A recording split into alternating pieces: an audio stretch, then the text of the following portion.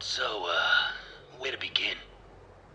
I work in an undisclosed research facility, roughly 10 kilometers south of the Ross Ice Shelf.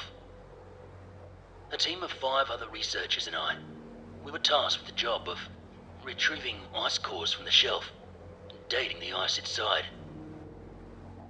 The rest doesn't matter, as I need to get this up as soon as possible. I'm going to copy down my log of important activity that I've been recording upon my arrival up until now. My name is Mike, and I've been trapped in Antarctica for a month. March 8th, 2022. So the crew and I have arrived at the undisclosed research facility. This one is much smaller than your average, but anyway. There's only a barracks, a common building, and a research wing. We each settled into our respective rooms in the barracks. It's not a luxurious room. It's got a bed, desk, closet. It's gonna need a lot of work to make me feel at home for the next 7 months that I'll be here. We all agreed to take the rest of the night off to get some sleep and get some work done in the morning. March 9th, 2022. We all had alarms set for 7 o'clock. We've all showered and dressed to meet up in the common building and get our bearings. Simon and Todd were already inside the common building drinking coffee by the time I arrived. They've both been in this business for the last 20 years of their lives. They've been working together since, around 2006.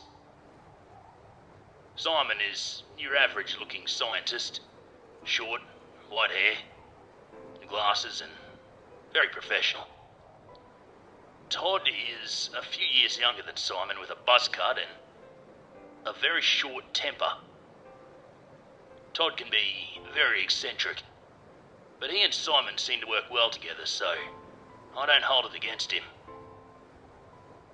I walked with Sarah and Jeannie to the Commons. Sarah's been working in Antarctica for 5 years. Jeannie for 2 years. However, they've never worked together. Sarah has long brown hair she keeps up in a ponytail, and Jeannie has had my attention since I arrived. She's a tantalising redhead, and very friendly. I know, unprofessional, but she's bloody gorgeous. I came with my boss, Kate, who I'm an intern for. She's been studying ice cores all her life. She put this crew together for this study. She's a strict brunette who only really cares for her job. She showed up in the Commons shortly after I did. Kate took me on a tour of the research building while the other 4 talked in the Commons.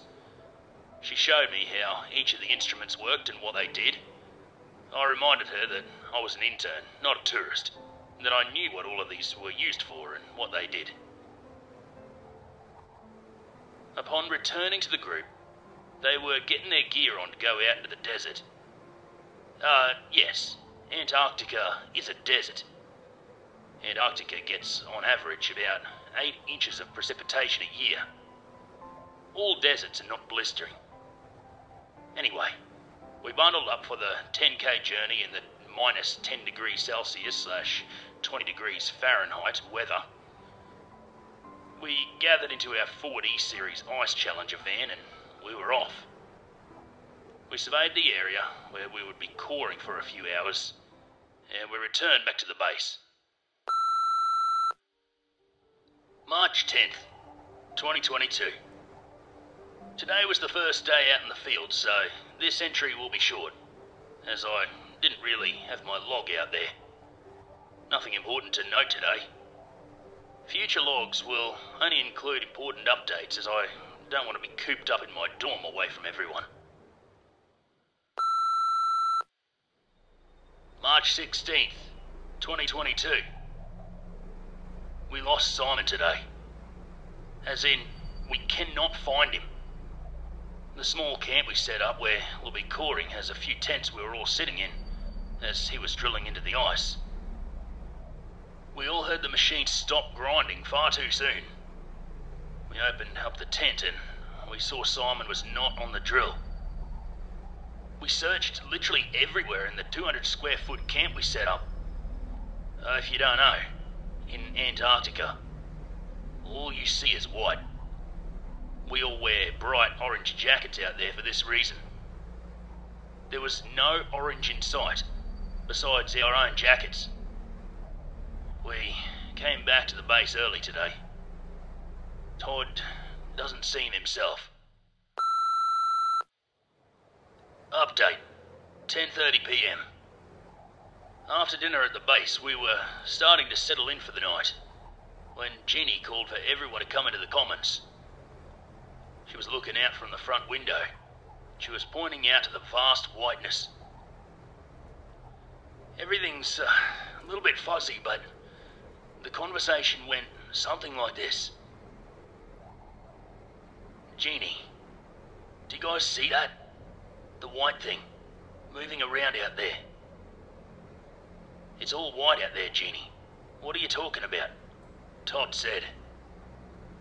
No, it has a human shape, but it's white, Jeannie stated. Like the Ningen? Todd spouted angrily. We all know the stories of the Ningen around here. I mean, is it so impossible? There's no one else out here but us, Todd, said Jeannie. I'm not listening to any of this, continued Todd. We lost Simon today and you're gonna pull this shit? No thanks. I'm going to the bunks. Todd walked out angrily, out of the commons. Jeannie, really? The Ningen? Come on, said Sarah. And that was pretty much how that conversation went. The group started disbanding at this point. I stayed with Jeannie and watched out the window with her. I could see something. It was just wandering around, looking at our vehicles right in front of the base. The inside lights barely illuminating the figure. It was looking inside at us, moving its hand across the vehicle in a very peculiar motion. I left Jeannie at this point, and I went back to my bunk. March 17th, 2022. Todd is refusing to leave his room today. I'm not going to fight him on this one. Sarah and Jeannie are working in the research wing. Kate and I are going out to camp to pick up some more ice cores. Update, 11 PM. I found Jeannie setting up a camera at the window we saw the figure in last night. She said if anything moves tonight, this camera will catch it. March 18th, 2022. In the morning, Jeannie and I reviewed the camera as Sarah and Kate tried to get the research mission back on track by going to drill for some more cores. Todd was still in his room. He only came out to eat yesterday.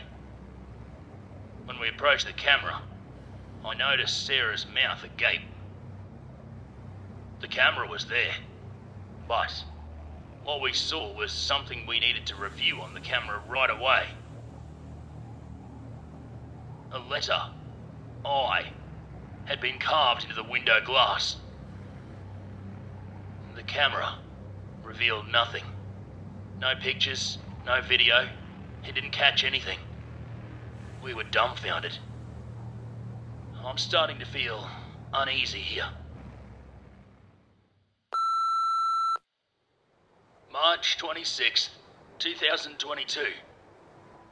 The last 8 days went by with nothing new developing of the situation. Today changed that. Kate and Sarah have been working together a lot recently. Todd stays in his room all day now. Jeannie and I, we've become closer during this unsettling adventure.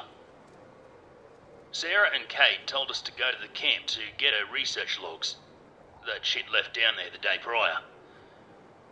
I think it was to get us out of the base, to get some fresh air and forget some of this stuff going on. Upon arriving at the camp, we retrieved the notes and started back to the Ice Challenger. Jeannie called my name, and I came over to where she was standing inside one of the tents.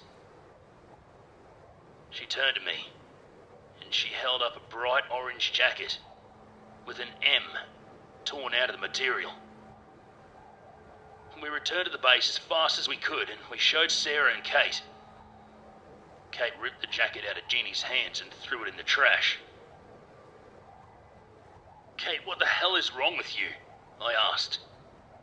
She said, "Mike, we're not doing this right now. Forget the jacket. Forget the S and the I and the M. Now," Kate told me, rather emphatically. "The S?" Jeannie asked. "Yeah," I said. "It was carved into the Ice Challenger door, where that thing was standing." Jeannie then ran outside in the cold without her protective clothing. "Damn it! We're here to do research, not mess around with superstitions," Kate shouted. "Kate, why are you being so defensive over all of this?" asked Sarah. "I'm responsible for Mike. He's my intern. His first mission in the field is under my guidance. How would it look for me if he came back and this was all he had to show for this trip? I'm trying to save both our asses. I don't know what's going on, but it's not my job to figure it out." And that is where the conversation ended. Jeannie came back in a few minutes later and stayed in my room with me for the night. She confided in me that she was sharing my somewhat uneasy feelings about all this. "I don't like this, Mike," she said. "I know I saw something out there. Why won't Kate do anything?" asked Jeannie. "I've been her intern for almost 4 months now, Jeannie. When she has a job to do, that's all she focuses on. But this, I don't know. This isn't something to just put behind you." I tried to reassure her. "Kate is the most experienced here. She'll do what she will to keep us safe." "Okay, but how do you explain what we found?" she asked. "That thing has Simon and it's toying with us. What else are we going to find with the letters carved into it?" Jeannie said, shaking now. "I don't know, Jeannie. Let's just try and get some sleep and calm down." March 27th, 2022.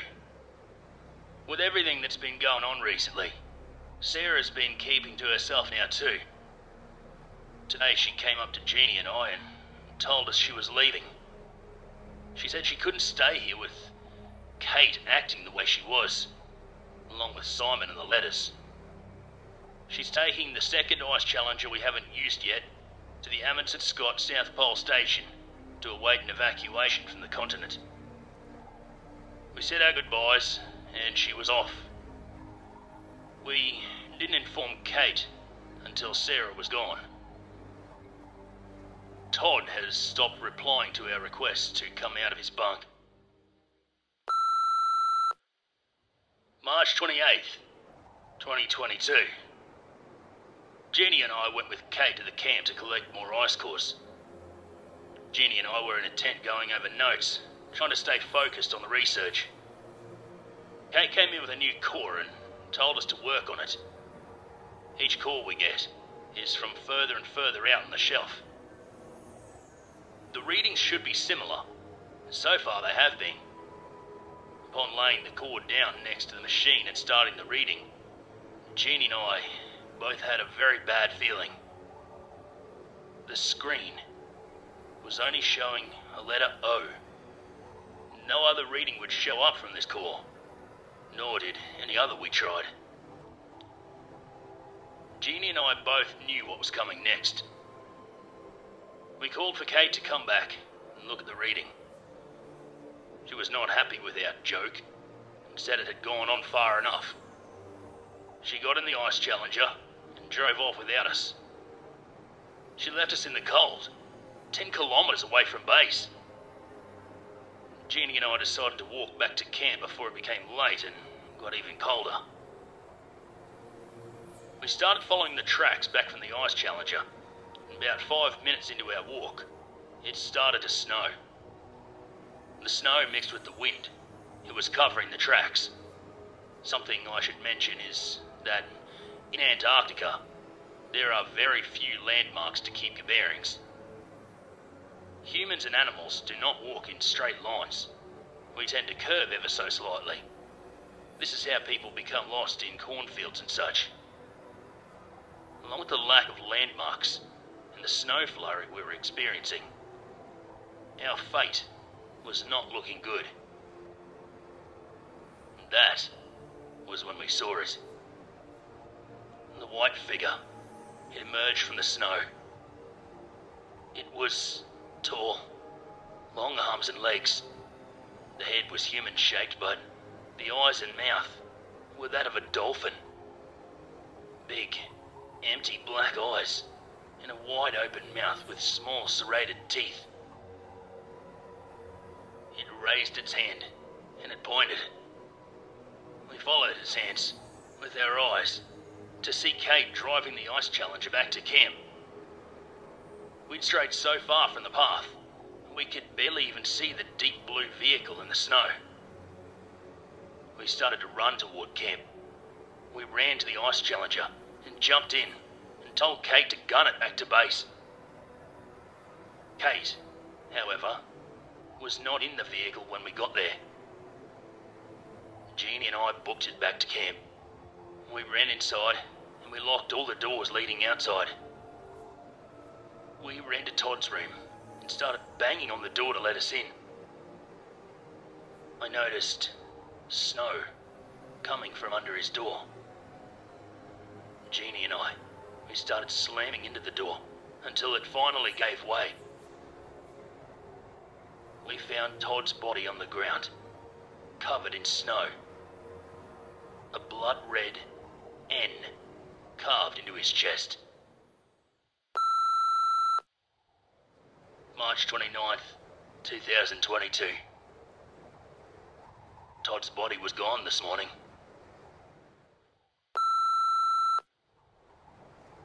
April 3rd, 2022. Jeannie and I have gotten the rest and small break we needed. We decided to get back to work and try to put this behind us. Help is not coming. There's no point in trying. This unusual snowstorm is keeping everyone out of the air. We've decided to just continue to do our research.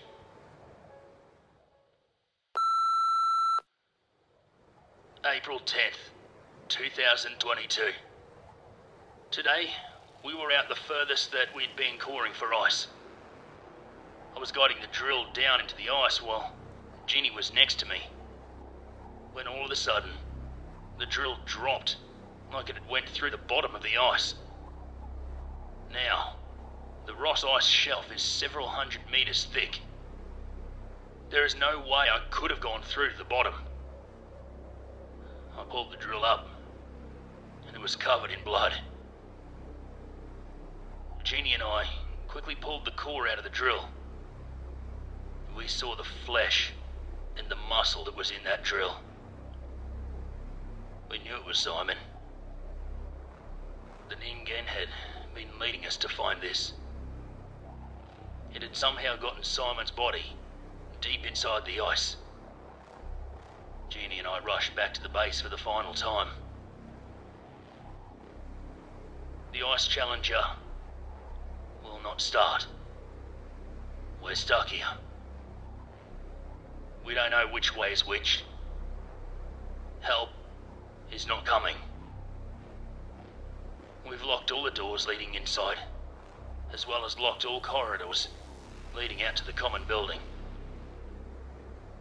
We have enough supplies to last a few months in here, but we don't think we will.